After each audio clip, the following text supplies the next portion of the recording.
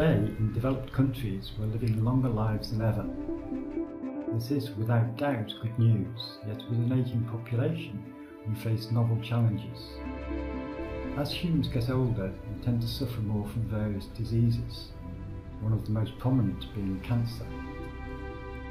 Together with expanding screening programs and personalised medicine, this increased incidence raises pressure on the system.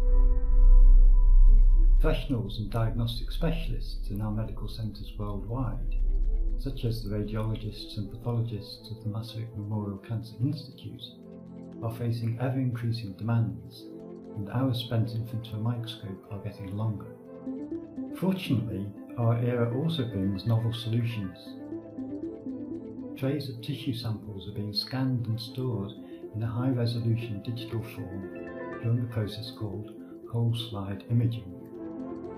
These images can then be reviewed in analytical software.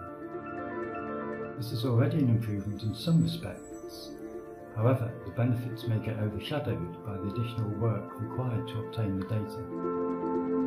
Here is an example of such an image in analytical software. While this approach allows for easier orientation and smoother navigation, digital processing provides many more possibilities. Even now, the diagnostic process requires the expert to scan the whole image with extreme care. This is a tedious process, even just for a single slide. Luckily, this is not an ordinary slide analysis tool.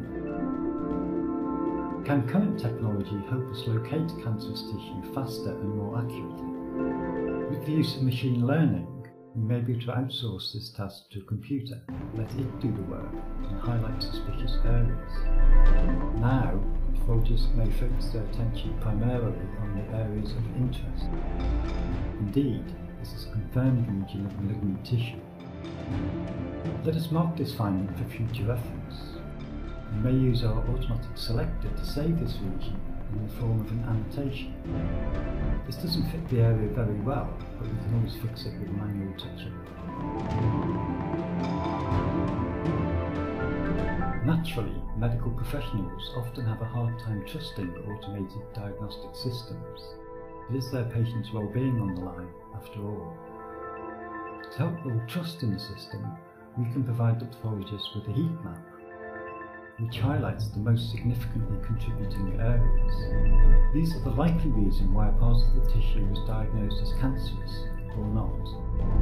For example, here the network highlights the potentially contentious part, which should definitely be inspected by an expert. We aim for this tool to be flexible. Don't like the colour scheme of the overlay? Simply change it on the fly.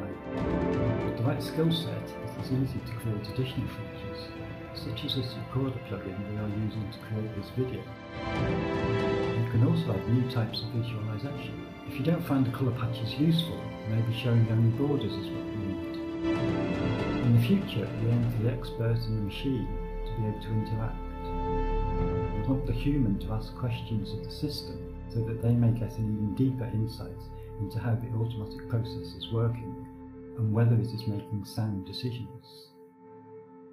And the best thing about all this? You can do it all literally anytime, anywhere.